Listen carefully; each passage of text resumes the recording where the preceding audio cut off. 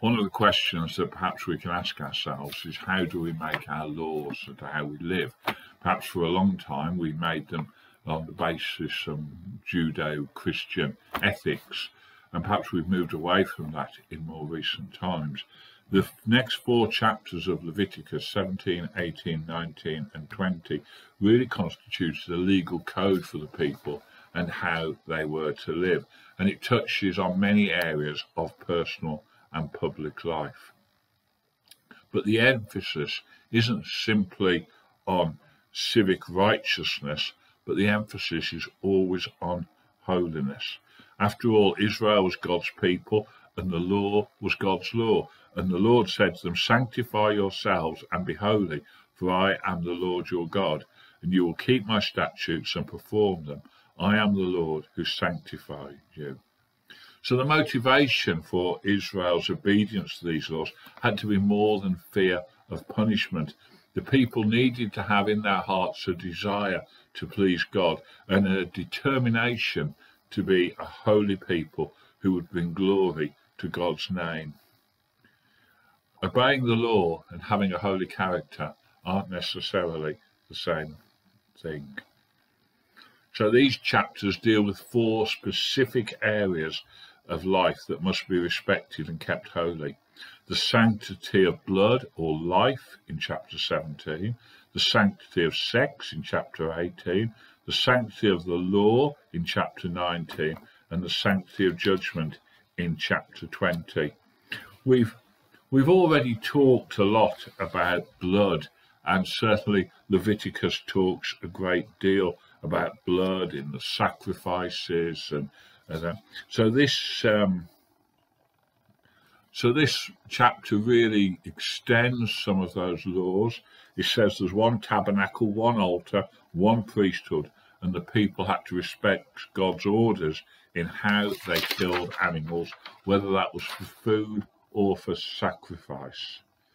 The eating of blood was a particularly strict thing, because the blood is the life of the creature, and it must not be treated like ordinary food. This prohibition, although we find it here in Leviticus, actually goes all the way back to Noah in Genesis 9 and is repeated often in the law.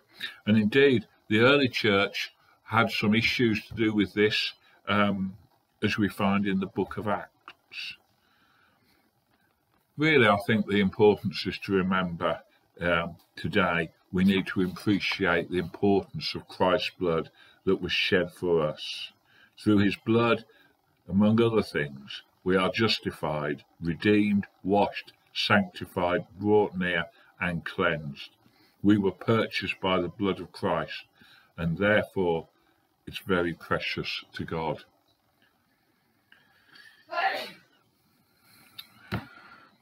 The second area is the sanctity of sex, and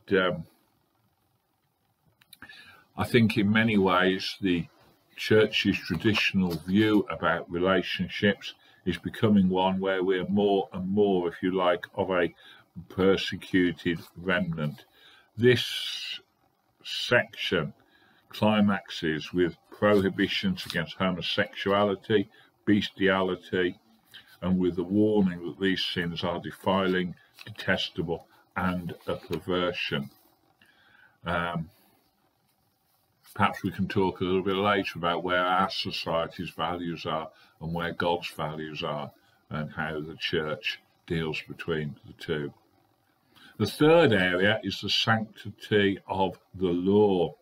The 10 Commandments are applied to various areas of life. In chapter 20, the penalties are stated on those who disobey. The regulations given in chapter 19 aren't in any discernible order, but the one thing that ties them together is their relationship to the 10 Commandments. So there are precepts relating to God, there's rules about honouring the Sabbath, laws against idolatry, laws about the name of the Lord. All these things were important. Okay. And the last section is the sanctity of judgment. and about the penalties that were imposed on those who broke God's law. So the same Lord who declared these laws also declared the penalties. There were 15 offences in Israel which were capital crimes: striking or cursing a parent, breaking the Sabbath, blaspheming God, engaging in the occult, prophesying falsely, adultery, rape, unchastity before marriage, incest, homosexuality, bestiality, kidnapping, idolatry, false witness in a case involving a capital crime, and killing a human intentionally. Well, I think that's just murder. God gave his law to restrain sin. He did not reform sinners. The penalties he imposed were for the purpose of upholding the law, not improving the offenders.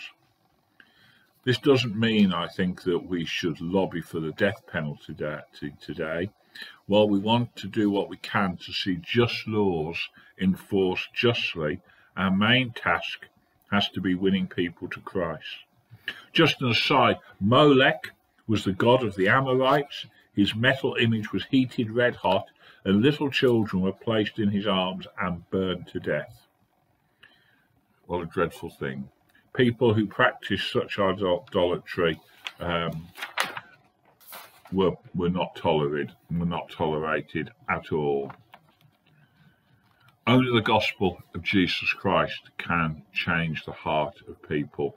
So God's ordained authorities to keep peace and order in society, according to Romans 13. Christians should obey the law, do good, and pray for those in office. God's moral law is always the revelation of his will for humanity, and individuals and nations can't despise God's law and hope to escape his judgment even today. Hope we'll find a few things to talk about in all of that.